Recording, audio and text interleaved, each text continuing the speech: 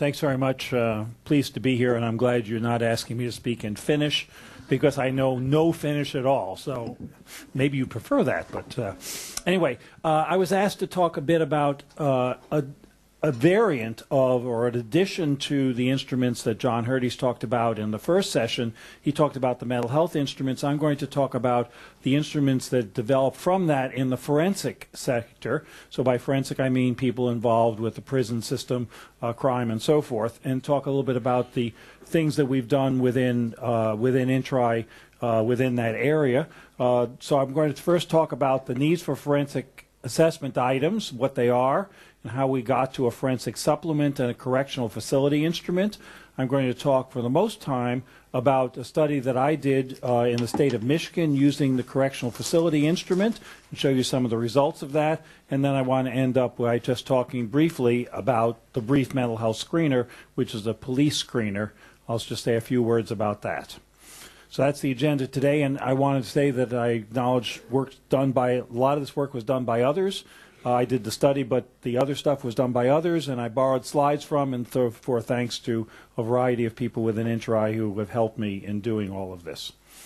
So in terms of developing a forensic supplement, when we did a survey of the world literature on forensic mental health, we found that there were really three basic instruments that had content that we had not seen. There was the psychopathy checklist revised, the HCR20, and the violence risk appraisal guide, so the VRAG. So those are the three instruments that we found that really had major implications in terms of measuring forensic problems, that we really needed to have additional content to the mental health instrument. So what we did was we did not go to those instruments themselves. We pulled the concepts out of those instruments, and then we engineered items that would deal with the issues that they raised.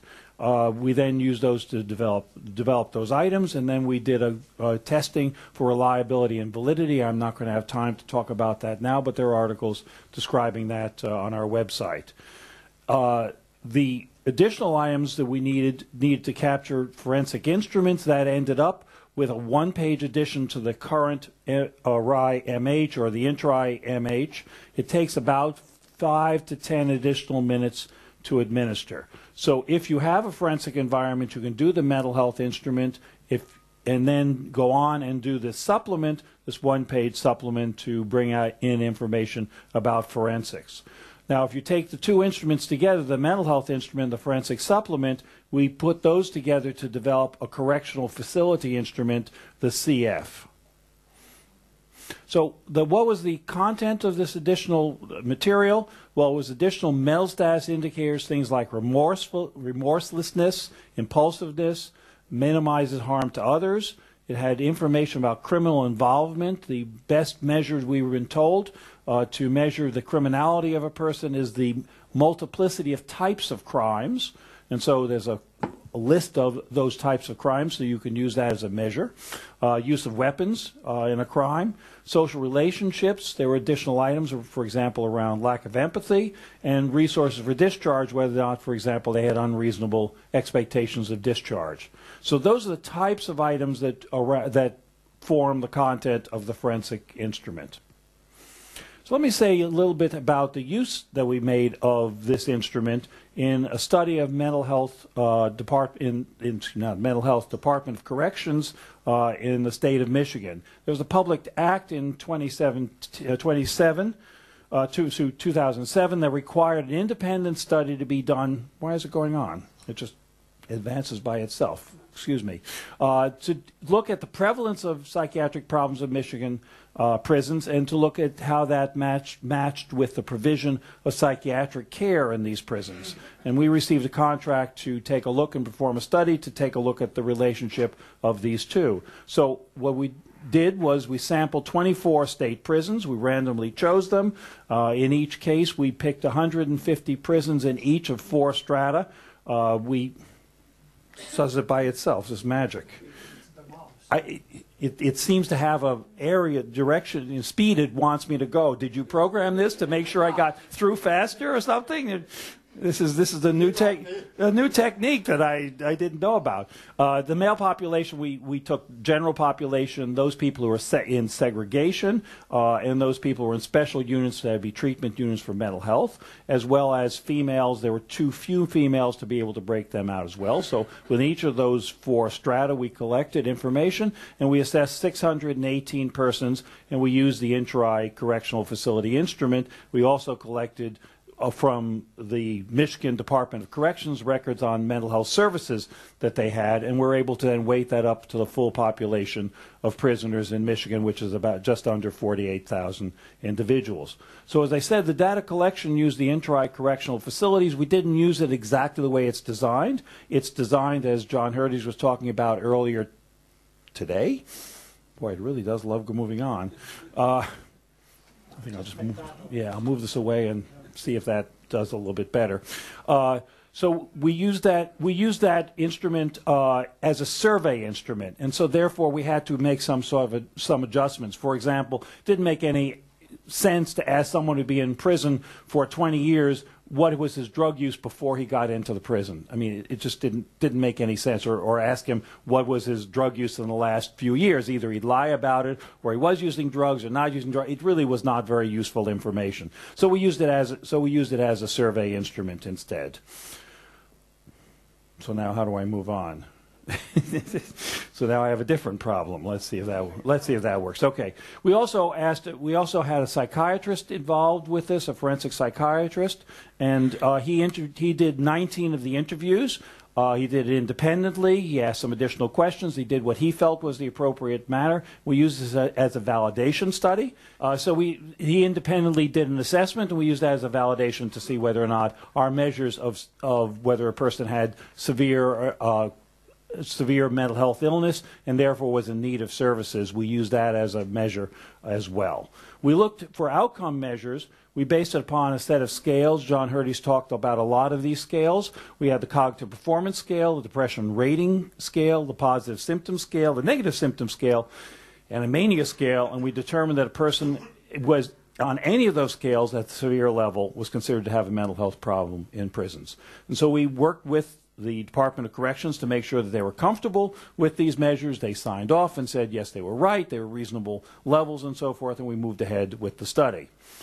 When looking at the psychiatrist assessment with people who would had significant measures on any of those 5 scales, we found that agreed very closely with the psychiatrist. On 18 out of the 19, there was a direct agreement. On the last one, there was only a disagreement about whether or not the person was competent to respond, and that the psychiatrist was at the margin. So we felt it validated very, very well. We felt that was important for the state to do that, to use their psychiatrist to agree that we were measuring the correct thing. There's a reason why I'm saying all of this, and you'll see that in a minute. So let me talk about what our results were. Our results were that persons with a mental health trigger, overall in the males, 20% of the males were triggered for any of the scale triggers, and 24%, almost 25% in the females. And those are consistent numbers with other studies that have looked at prison populations. You can take a look at those, actually what they triggered in. For the most part, the men would trigger in the negative symptom scales if they picked any one at all, and the females would generally be in the depression rating scale if they triggered on only one of the scales. This is probably the most important slide of the whole study, though, and that takes a look at our determination whether the person had mental health symptoms, either no symptoms or symptoms, and whether the Department of Correction was giving mental health services, no services and services. Clearly, if there were no symptoms and no services, that was appropriate. If there were symptoms and services, that was appropriate. The box here, which says that there were no symptoms but they were getting services, makes sense potentially that their problems were being controlled, they were being dealt with, and so therefore they were not manifesting symptoms. For example, they're on antidepressants, so they didn't have depression. So that box was fine. The one that we were concerned about was this box. And that was that we saw major symptoms and Department of Corrections was not providing services. And that represented 65% of those people with symptoms. So only 35%, only a third of the people who had severe mental health symptoms were actually getting services in the Department of Corrections. That's put on this scale. And the other piece, which I am not able to show you because it's a little more complicated to display, was that, well, let me start by saying the following. I'm sorry, let me start my sentence again. Any service system is not going to have enough resources to care for everybody. And so the first comment that was made by the Department of Corrections was, well, of course we don't serve everybody. We just don't not given enough money by the state. But what what we found was that as you moved up in the severity, it wasn't as the higher the severity, the more likely you got services. It was fairly constant. So people with low severity or even no severity were getting services, and people with high severity were getting, at the same percentage, were getting services. And so they weren't really doing the right thing. And therefore, what we said to the state was two things. One, you're not giving enough services. That's the only thing they heard. The second thing we said is you should target your services on those most in need of services. And they never heard that. And so the history of this is typical with many of these types of research. They took the study and they buried it. Okay? And although some people know about it, generally it's not been known and has not gone further. So very frustrating from a researcher's point of view, but the typical type of thing. They signed off on the study, they signed off on the measures, they signed off on the analysis, they signed off on how we got the answers. When we got the answers, they said it was a terrible study. Anyway, that's real life. We believe that this is a good measure, and it shows how you can use the correctional facility instrument in that type of setting.